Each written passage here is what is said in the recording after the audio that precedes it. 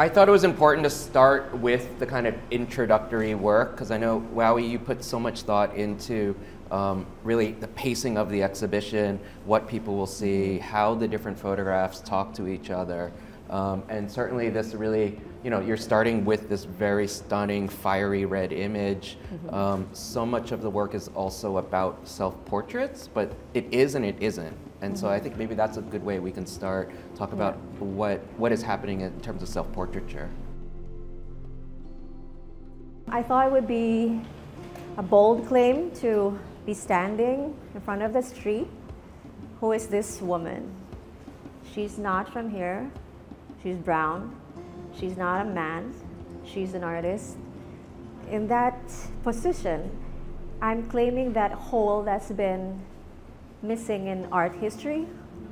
And at least, for the future creators, artists, women would see that there was this woman who's braved that genre of self-portraiture that seems to be fraught with a lot of doubt and a lot of questions about value, about how the self is going to be enthroned in that. Is that vanity, or is it something more deep, as we are all creatures of symbols because we are all creatures of meaning? And in our life, if we are all being honest here, the first question we want to ask is, who am I? And what is that I? Is that body? Is that something inside?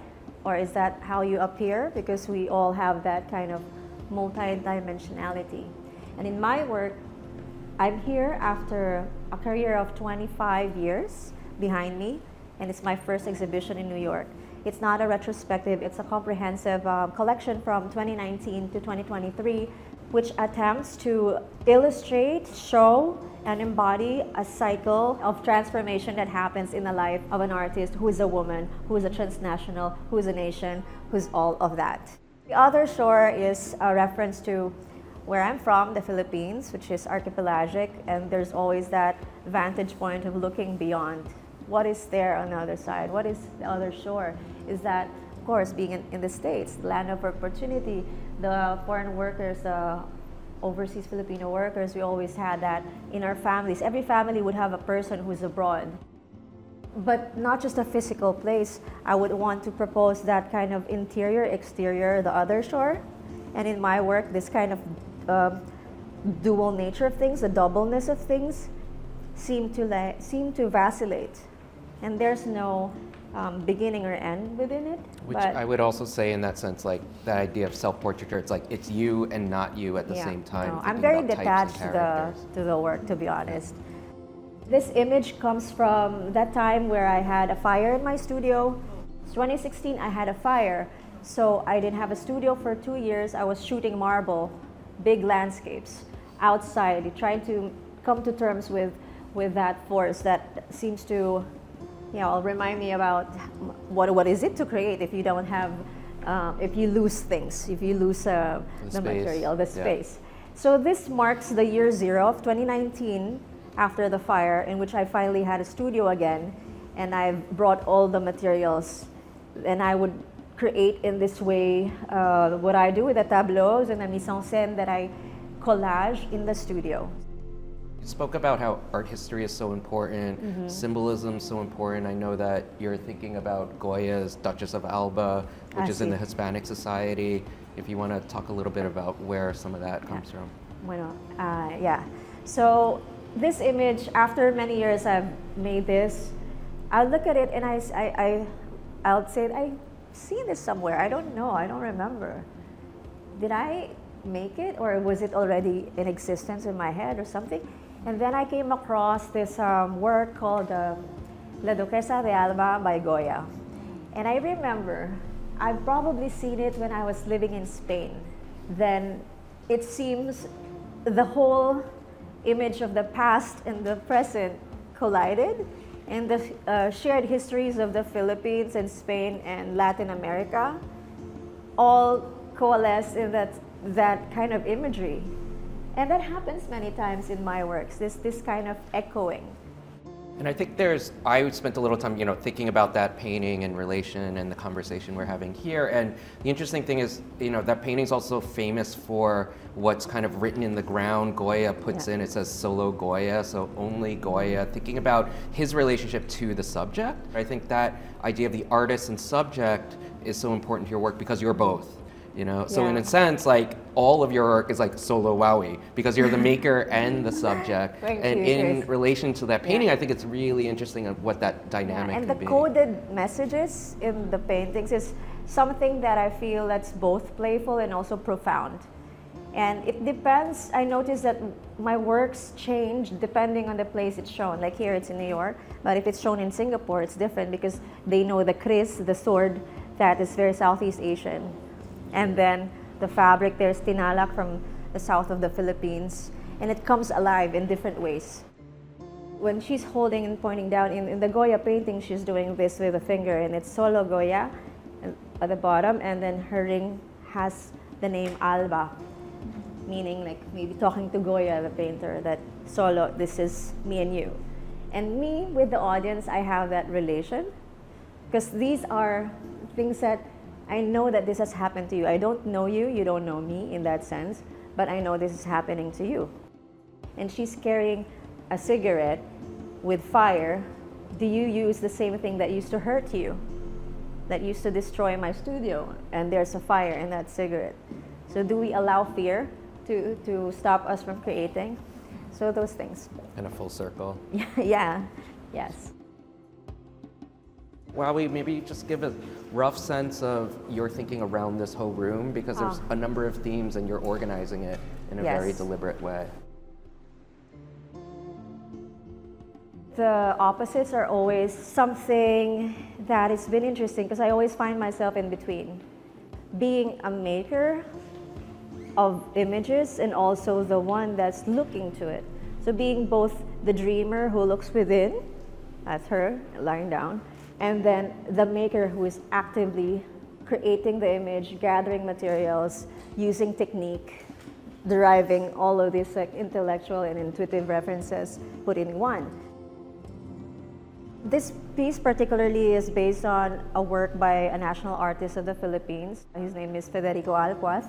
What I do in my work sometimes is I reinvent or recreate art historical works and propose a rethinking of how it is if it was a female who did it. Because how we look at ourselves and how's the intentionality of it and being fully aware of what I'm doing is important. And then on the other frame, there's a confrontation of the artist as woman and the artist woman as mother. And in that space, they seem to have a private conversation. Some people think, is that a before and after? Before you're a mom and cool and fun, and then you become a mother, and then you're like a subdued version of your older self.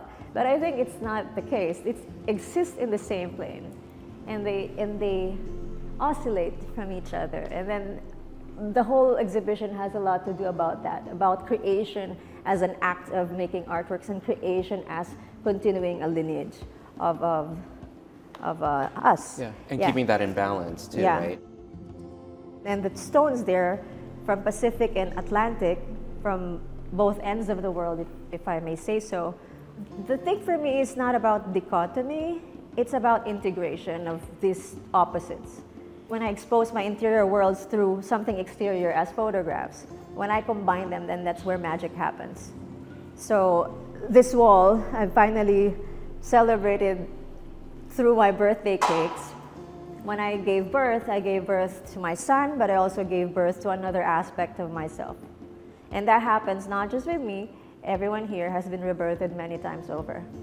And this was after the pandemic, so everyone needs to have a cake and have reason to celebrate and have joy in art, because art is a place that we also kind of draw from our affirmations of life and that we're all still here.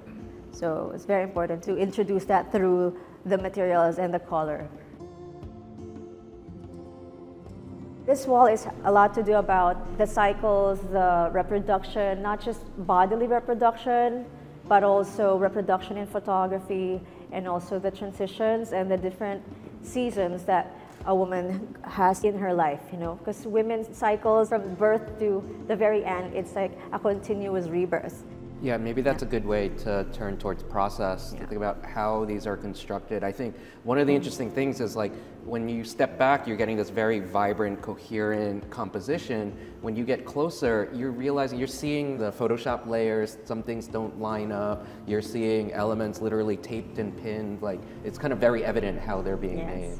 It's a nod to the DIY of my culture. It's like, that's how we make innovations, actually. It's very creative. That's the autoconstrucción, like you create as you go. People think that I've cut and put things in post.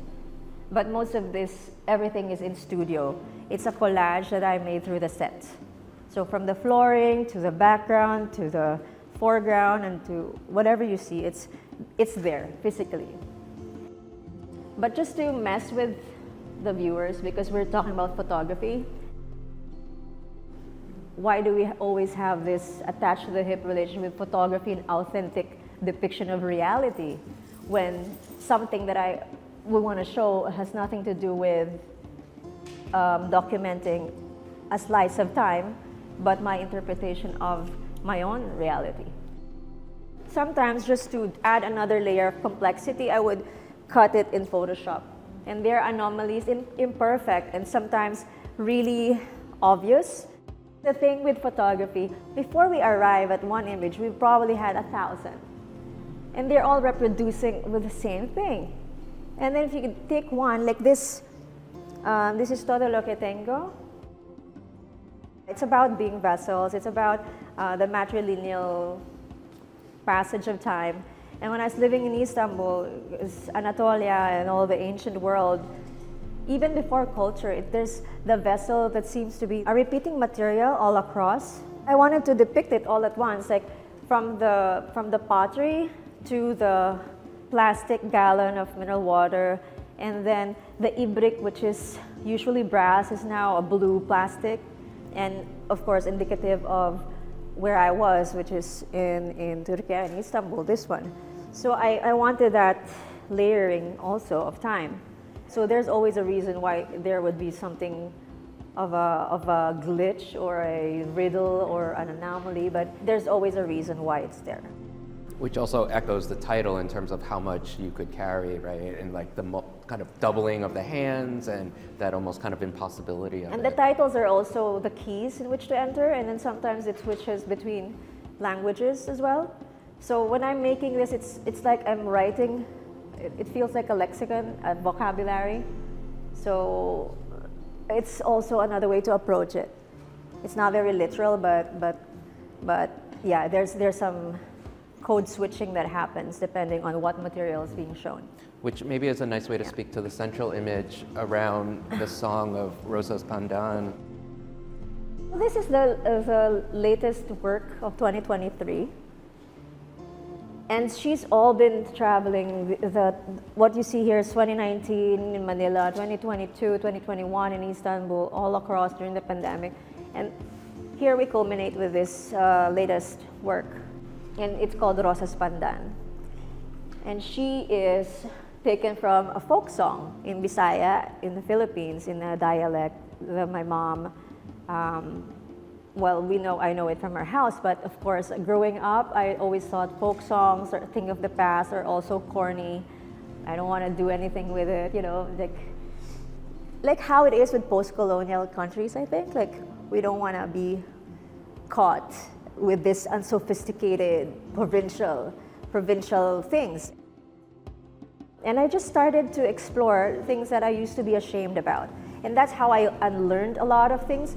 The colors here, before I didn't like color in my work. There was a time that I was just doing monochrome, and colors were gaudy and tacky and all of that because I'm educated in the West. When I came to understanding my practice, it's an unlearning process for me. So the colors that I used to didn't like, now I like it, and in fact I use it with much fervor and strength. And the same way as folk songs used to be something that's not to be celebrated and put out in a contemporary art show. So I put her here because the song is, who knows how to speak Bisaya here? No? Nobody from Bisaya, from the Philippines. Yeah, so Cebuano. And it says this Rosas Pandan came from the province, from the mountains, from the bukid. And she came to town for a town fiesta so she could sing and dance a very old song. And because she was so beautiful, all the men and the boys were drooling. That's the whole song. There's nothing deep about the song. There's no redemption of whatever that was. So I said, okay, that's it, that's a song. And then I researched more on this, and I found out that that song in local dialect was sang all over the world, from Moscow, Budapest, Latin America, Korea, Kuala Lumpur. Different people singing that dialect, singing about Rosas Pandan.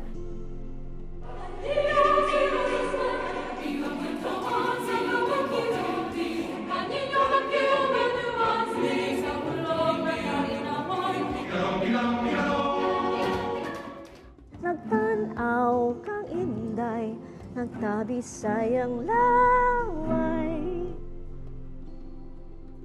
So eventually this provincial girl is in fact now a transnational. She's been everywhere. Inday has been everywhere. And to me, I added another layer is when I came back, she comes back with all the experiences of these cyclic changes and transformations. In the end, she comes to her own self-determination. That's Rosas Pandan. Another layer of it is also the use of decorations in this upcycled plastic, which is from bottles of soft drinks. So that's another way to reinvigorate. One thing doesn't end with one thing. We can always transform it. And the celebration of women's work in my tableaus are very important because for a long time, it's been relegated to secondary in the arts: embroidery, lace, basketry, textiles, and weaving. So it's all part of the lexicon because it's also very important to bring it back to the now. This is a heritage textile from the Philippines called the patajong. These were done by the community of women in Leyte. It's like that, the intersection of different things. The crochet and everything is there. The material history is important for me. So when I'm making the photographs, I feel that sometimes it's just flat and it ends with the glass. And the viewer, I wanted them to have a direct experience of the material. So I extend the fabric further. Every step of the creation process, from the studio to the post, to the printing, to the frame, I wanted to put myself in it. So this wall basically charts the time when I was turning 40 and I was an artist. I was thinking, can artists have kids? Maybe I had something of an inkling, and then I remembered my professor in my master's in our class asked him, can you give us tips how to succeed in the art world? And I said, okay, I got tips for you. One, you should have a name before you're 40. Second, if you're a woman, decide if you're going to be a mother or a serious artist. And we're mostly women. And we were all depressed after that class because it's like, okay, so is that the only way? So at 40, I was thinking about that kind of idea of nature, fertility. 2019, I was pregnant. 2020, I gave birth. And that was the time I also moved to Istanbul. So back to zero, so something of that identity shift coming from an artist to a mother. And that was like a very cloudy cave time. And I was really remembering that maybe my professor was in fact very honest, because the email stopped. No one's calling. It's crickets. It's a foreign land. It's pandemic. This exhibition answered my question because the answer to it all was my return to art is my return to myself. And that when I did my work, everything again flowed naturally. I think it's very important to speak about it, even if it's not just personal, but it's something very real in the art world, because a lot of women artists encounter this. On that wall is about the artist as transnational, the artist who has been in different places and has accumulated things, and also thinking of how identity is shaped and memories of home inform it as well. Whenever I go, there's some kind of acculturation that happens, because in Anatolia, like I said, the ancient world was very much part of everyday life. It was Constantinople, it was Byzantium, it was all of this that was so amazing to me. And one of the images that I saw was this orange gesture, early Christian or pre-Christian. You hold your hands to the sky, bringing the heavens to earth. But that time, 2021, I also saw on TV, Heidelin Diaz, the Filipino athlete, wins the first gold of the Olympics on a category of weightlifting. And in my mind, it was the orange gesture. And it was kind of like the past, present collided, and I said, has to be in this image, like a flash, a vision. And here she has a ribbon, and we know that the ribbon is an award, blue ribbon. So it seems very light. I was thinking of this invisible labor, women carrying the weight of society, and we think that it's light, but it's actually very heavy. And she's almost like it was expected of her to do that. So it's both that kind of power and strength, but it's also surrender. So it's a surrender through knowing your own power inside, like an inner strength. There's like a sense of grace too under Yes. the pressure. Yeah. Yes. And in my work, I always see women as dignified. I see it in my mother, I see it in my friends, I see it in the women that I meet. All of them has this kind of like gazing in the front of the camera, almost like a Byzantine icon, like straight, and also like very Catholic stuff, pitas, the saints. To me, it's all part of it. It's all part of the... But it's not just one thing, which also speaks to that like syncretic idea that you're coming to Yes. with the work, right? It's not just a particular saint, or it's not just the wrestler, but it encompasses all of this at the same time. Yes, and it's also, it pulls all of the memories of the Philippines, because Philippines is a lot to do with boxing, beauty pageants, Catholicism, fiesta, food, colors. It's just, it pulls in all of this. And when you said syncretism, it's a very important word to think about Filipinos and our identity. In fact, it's in my work, I called it tropical Gothic. And Nick Joaquin, our national artist for literature, also has a suite of works called the Tropical Gothic, because it's a very special pastiche that was a mix between this Baroque Catholic hangover meets Southeast Asian, sweaty, humid, mixed with drama from, you know, it's very fertile in that it's only distinctly Filipino. We're just Latin in Asia. We're that kind of special pastiche. And it's evolving because we're also bringing, well, the Americans. A lot of the American is in the Filipino as well. It's a pastiche, it's a hodgepodge. And the horror vacui, the muchness, the overly maximal, it's that desire to have all of it all at once at the same time. So I have many brujas in this and I finally decided, yes, you know what? Bruja is not, what do you call it? The something that's negative. Mm-hmm.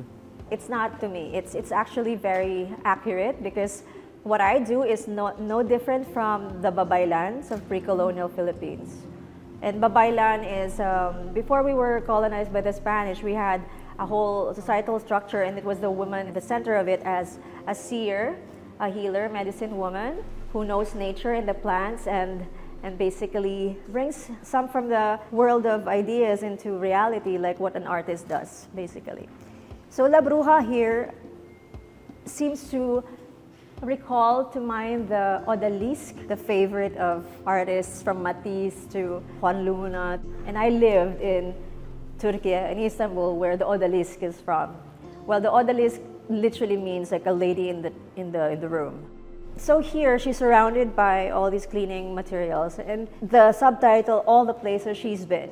And of course, she's Filipina. The first question that asks, are you a domestic helper? Are you a this? Are you a that? Because the identity is always attached to it, right? So in here, I don't give an answer, but I propose that it's not something to be ashamed about. Here, is she the cleaner? Or is this her house? Is she odalisque, or she's actually reclining Buddha from the East? And I realized she's reclining Buddha because there's this, again, the power in the beingness, you know, she doesn't need to do much. She's just present in looking at you. And on the fabrics all tell you where she's been and also the material history of textile itself. We have here Dutch block prints, but it's also Indonesian, which is also now very popular in Africa. So how does that, you know, tell of the world that we live in, right? So there's a lot of movement and exchange. Yeah, so that's the La Bruja. This is like my parting shot to the viewers. So again, the textiles, right? So I'm questioning, could we create something of a structure from a fluid form in a way that is asking, would a river shape the land through its soft curves? It's just this opposites again, right? The hard and soft, the deep and the shallow and all of that. Here in the end, I celebrate the body, the female body, because at the very end of the day, that's the novus mundus. That's everyone's entry into the world. She's the source and vessel created through time, but there's a resistance that's there. There's power in it, there's beauty, there's form. But in the end, I also want to say that because the title is very indicative, it's called Pretty Savage. Savage has been called, you know, to refer to the colonies of when we were colonized. Mm-hmm. The natives were always called savage, unsophisticated, all of that. So I'm turning it around here and say, yes, savage is wild. And wild is not out of control. It means you're closest to nature. And if a woman is wild, if a woman is savage, then she is free. So freedom is my parting shot.